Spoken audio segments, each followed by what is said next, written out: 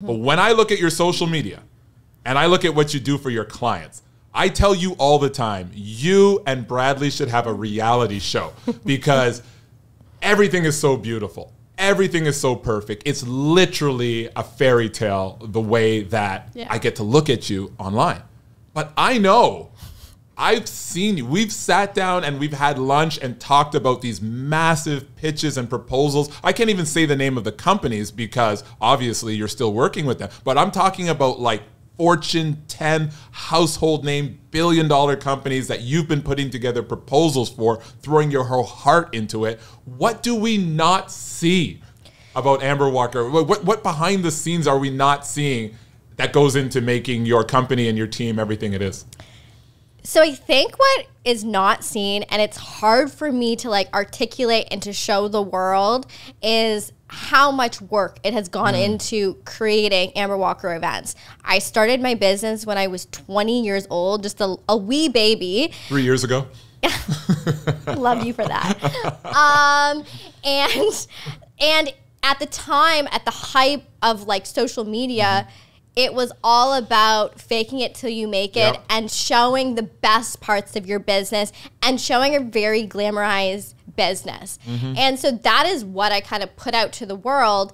But now in this age, I want people to see how hard it was. And that was like the sleepless nights, the sacrifices that I made, the fact that I had no money to start with. Like I literally, that's the truth.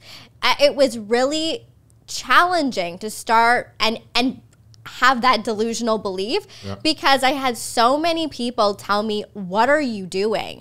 Get a real job. And that comes from friends, family.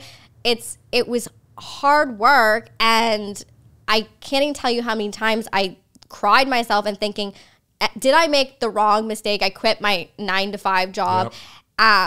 Did I should I stop what I'm doing? And getting burnt out. Like burnout is a real thing when you're an entrepreneur and you're like trying to always reinvent something. Because like, for example, for the pandemic, like you had to be able to pivot in order for your business to survive.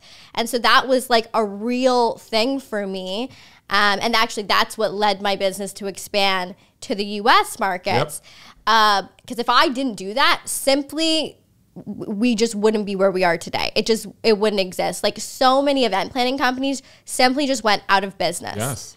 So I think that that's what's not seen. And honestly, the hard work that I put into being, is it me? Is it not me? No. It's probably a client. Just kidding. Oh my gosh. I'm just kidding. Anywho, so I think people don't see the sacrifices that goes into starting a business. And I think that social media has made it so glamorous to start a business, but what goes into it, can you actually do it?